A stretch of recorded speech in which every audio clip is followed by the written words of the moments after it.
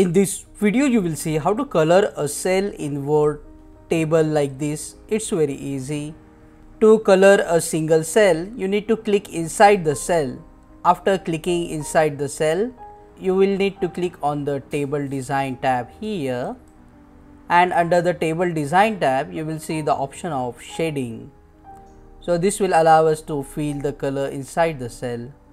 Click on the drop down and you can see here different colors. You can just click on any one of the color and that color will be filled inside the cell.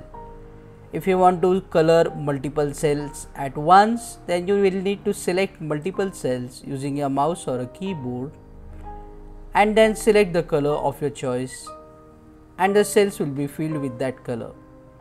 If you want to remove the cell color, you need to select all the cells, go back to the shadings option, and this time instead of any color you will need to select the option no color. So this will remove all the color from the cells. Click on that like button, comment below and let me know if this video solved your problem. And don't forget to check out these useful videos if you want to learn more about Microsoft Word. See you again in the next one.